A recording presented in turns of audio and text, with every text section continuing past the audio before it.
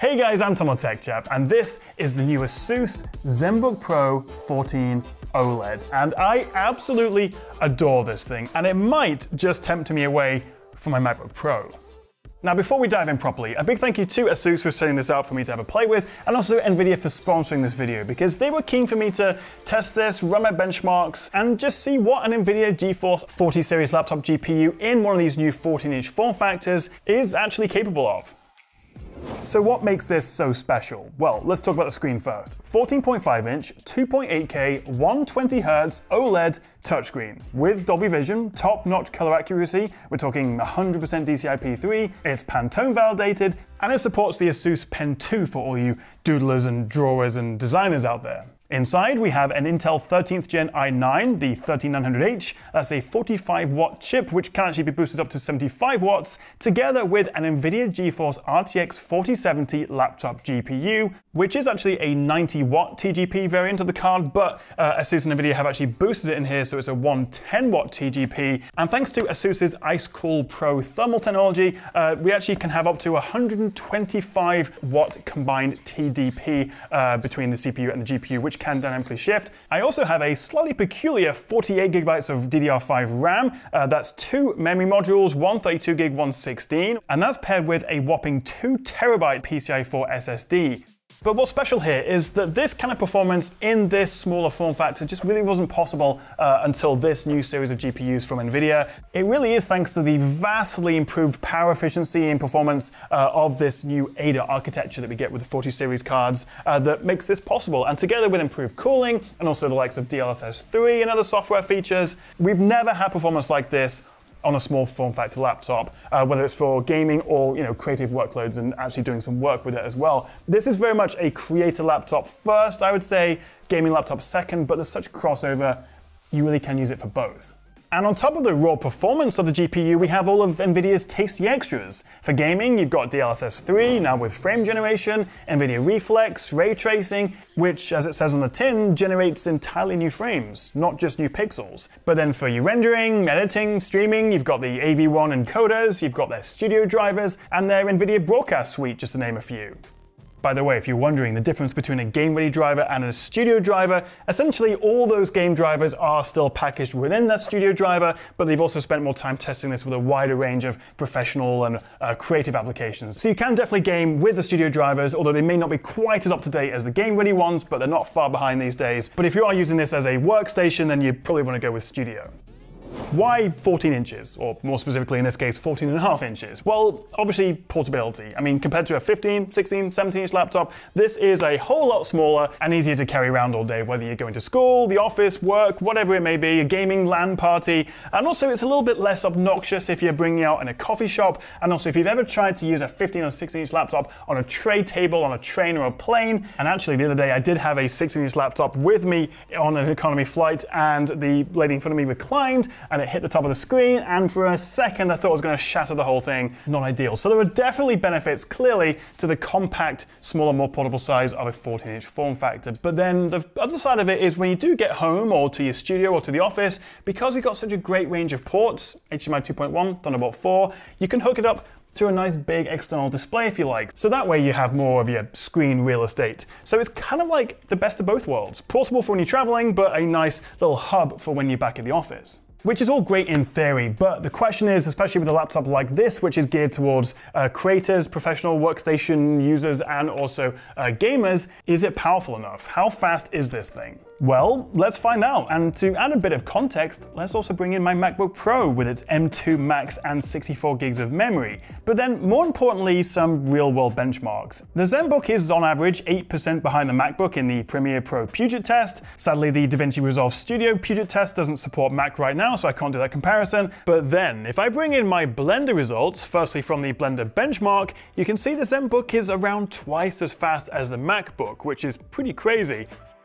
But what about gaming? Well, I think regardless of performance, there's a pretty clear advantage for the ASUS because it's running Windows, which obviously has access to a much bigger library of games than a Mac does. But if we fire up the classic Shadow of the Tomb Raider, the ZenBook is twice as fast. And actually, even without DLSS, if we run it again and turn it off, it's still a third faster. And in fact, to give you an idea of how much of an impact the 4070 has over the ZenBook's integrated Intel Xe graphics, well, it's about 5 times faster. And just for fun, I also ran the Blender benchmark again. The GPU makes it around 10 to 20 times faster. And so if I bring in the rest of my gaming results, and I'm consistently getting close to that 120, which means we're fully taking advantage of the screen's high refresh rate. And as I say, a huge part of it is down to these new cards with the much more efficient architecture, so we're using less power, but getting better performance. Now, it's worth mentioning that I ran all my tests with the Mux switch set to discrete GPU. By default, it's on MS Hybrid, so it can use the integrated or the discrete based on what you're doing, which is obviously better for battery life. And also, in terms of the fan profile, I've set it to performance. You have also got standard and whisper, which limits the wattage of the components and therefore also lowers the fan noise, which you might want if you're using this out in public. But one thing I did note is that in the ProArt Creator Hub here, you also have full speed mode for the fans, in addition to the 3 other options that were in the My ASUS app. Now, you can hear it's pretty loud, although if you've got a good pair of headphones with noise cancelling, it's not the end of the world. But I did find that in this mode specifically, it did boost my results and my frame rates by like 10% across the board. So if you can put up with that noise, maybe you're rendering a video or you've got good headphones, then I would definitely keep it in full speed mode. So that's a pretty good start, but let's talk about what we get on the outside. And in terms of ports, we have 2 Thunderbolt 4 USB Type-Cs, as well as a Type-A, that's a USB 3.2 Gen 2, a audio combo jack, full-size HDMI 2.1, and yes, an SD card reader. Full-size UHS 2, so really fast SD card reader. Very nice. We also have a full HD IR webcam, so you can have fast face unlocking in any lighting really, a huge touchpad, which also includes ASUS's famous dial pad in the corner here, and that is all packaged in an incredibly well-built laptop. This is one of the sturdiest machines I've used in a long time. There is not a lick of flex or screen wobble. I mean, if I put some pretty serious pressure into that, it does not budge at all. We also get Gorilla Glass protecting the screen because it is a touchscreen. These super thin bezels, which are flush, which is very nice, except for this tiny lip at the edge for protection. And they've crammed all that in a chassis that's just 17.9 millimeters thick, and it tips the scales at just 3.5 pounds or 1.6 kilograms thereabouts. My only complaint is it does get a little bit smudgy. You can see my fingerprints all over the lid here. I'm genuinely really excited about this laptop, and in many ways it's kind of like the Windows MacBook Pro 14, except this can also play games as well. Going back to the My ASUS app here, you've got options for everything basically, from changing the screen color profiles. We also have all the OLED care settings like pixel refresh, because of course you want to prevent burn-in, which isn't something you really have to worry about, especially with all these, which is set to default. And as I say, on top of all that, we also have the ProArt Creator Hub, because this is very much a creator laptop, and also we have this ASUS dial pad down here. If you're not familiar, you can use this to do simple stuff like adjust brightness and volume within Windows, or more app-specific stuff like scrubbing through a project timeline or zooming in and out. I also appreciate there's a subtle groove and you can kind of feel your way around the dial, which means you can kind of use it without looking. And what I do kind of like is, unlike its bigger brother, the ProArt Studio Book, which has a big physical dial pad next to the touchpad and keyboard, you can just turn this off if you want. The little swipe from the top right corner of the touchpad turns it on and off. So you don't have to use it if you don't want to, it doesn't get in the way, but if you do, well, you have that extra option there. Quick mention of battery life, and it's okay.